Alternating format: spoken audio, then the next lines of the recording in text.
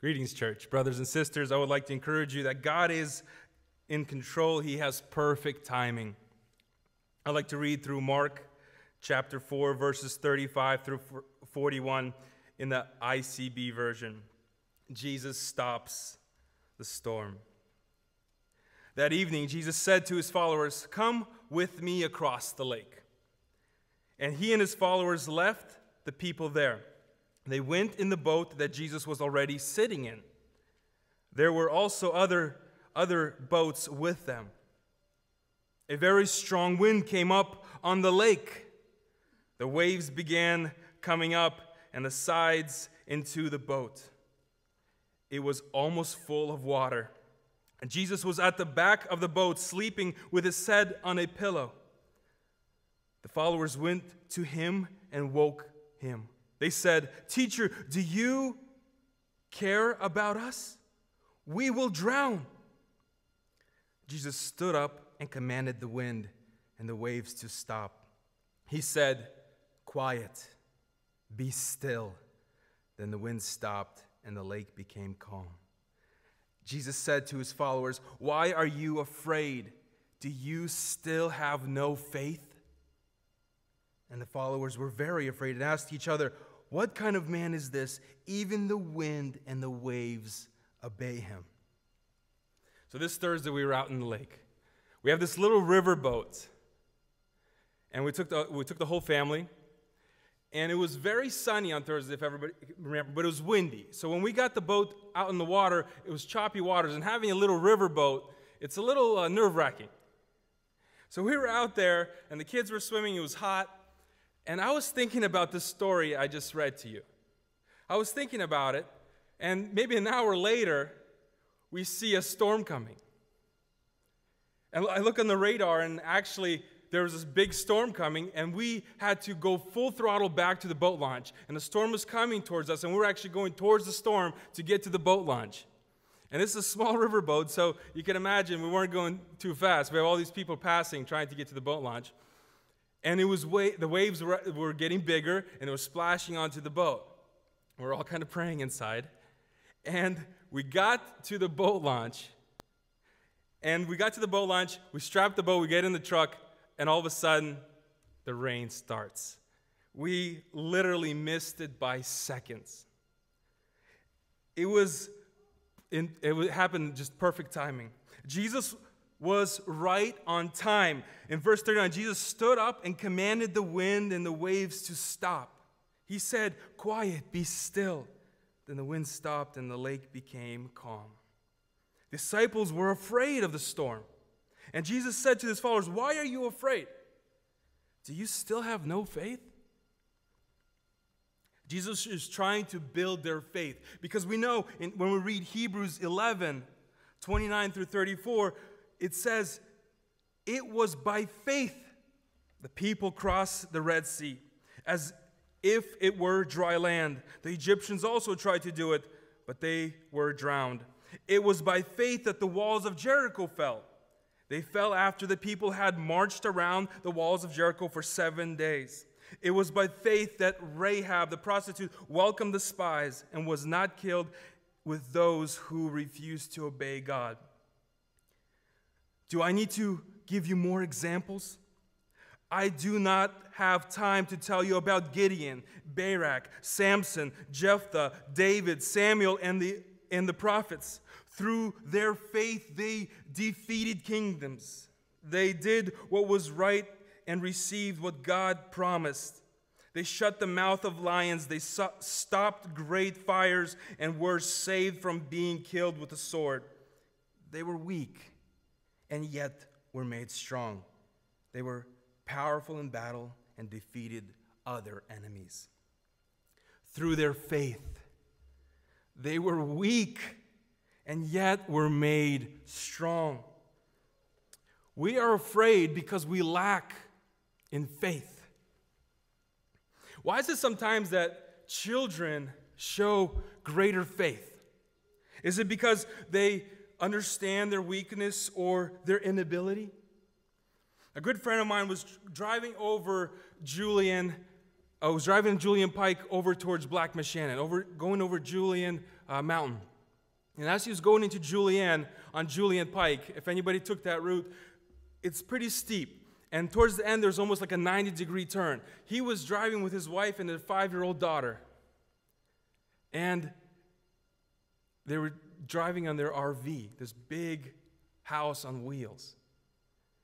And then the brakes went out. Like the worst thing that could happen, the brakes went out on this RV.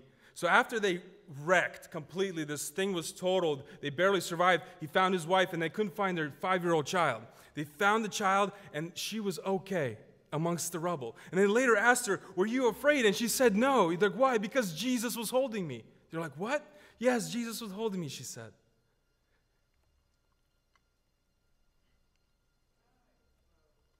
Jesus said to the followers, why are you afraid? Do you still have no faith? God is in control.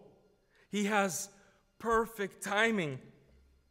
We must trust in Jesus and believe that everything happens for a reason, especially for us Christians. We must know that and believe that every delay is from the Lord. I preach it all the time because I heard it once said, it's that every delay is from the Lord. Every time there's a delay, we have to know it's from the Lord. That Thursday when we went to the boat, earlier that day we had a prayer meeting. And as I was actually late to this prayer meeting. I was rushing to this church, and I opened the door, and this church is located where people can walk by, and I'm about to go into the side of this church. And I see a person I know. And I stop, and I say, how are you? And we started talking. He said, really bad. He said, storms have come in my life, and it's really hard. And the next thing we know, he's in our prayer group. He wasn't planning it. He's in our prayer group being encouraged. And we were praying for him that God may calm the storms that are attacking him. He said, what a coincidence. I didn't expect to be here. But we understand that there is no coincidence with God. He has everything under control.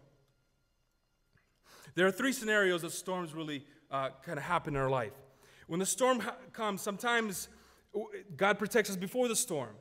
There's times when he protects us in the midst of the storm. He calms the sea, and sometimes he allows us to go through the storm.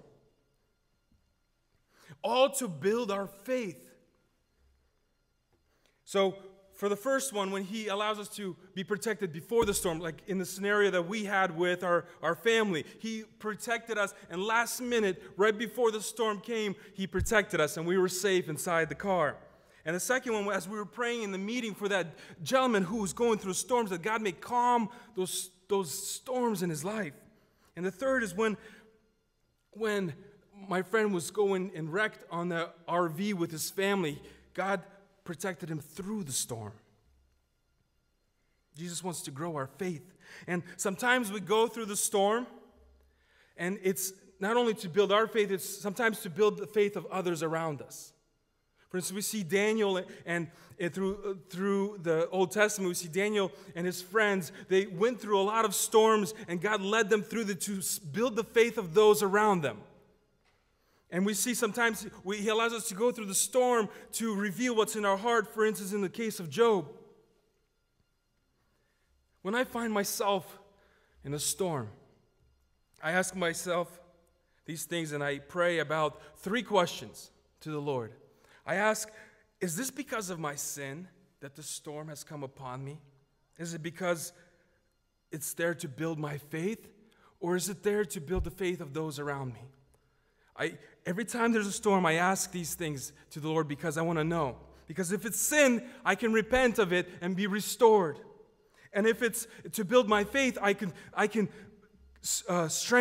be strengthened by God's promises and get through it.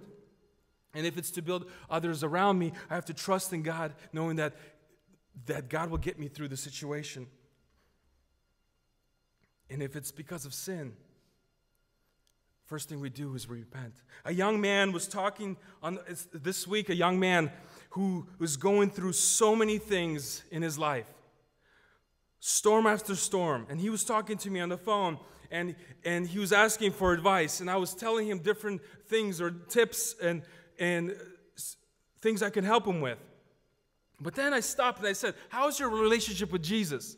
He said, I don't have a relationship with Jesus anymore. I'm like, that's it?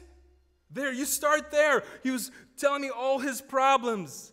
But The solution's right there. I said, stop everything that you're doing and restore your relationship with Jesus. That's the most important part. Restore your relationship and everything is going to be okay. No matter what you're going through, you're going to be with Jesus and He will protect you. The disciples were afraid of the storm. Now they were very afraid of Jesus, who controls the storms. As the followers were very afraid and asked each other, what kind of man is this? Even the wind and the waves obey Him. The storms of this life are nothing compared to the power of the one who holds them in His hands. So restore your relationship with Jesus first. Repent, believe, and you will be saved. When we see the storms coming, we must trust that God will either protect us from the storm, protect us in the midst of the storm, or get us through and strengthen us and protect us after.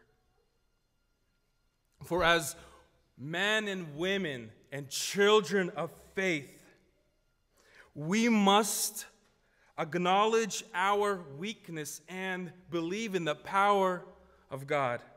Then no matter what storm comes our way, we will know that God has perfect timing and that God is in control. Jesus stood up and commanded the wind and the waves to stop. And He said, "Quiet, be still." Then the wind stopped and the lake became calm. God has perfect timing. God is in control. Amen. Let's pray.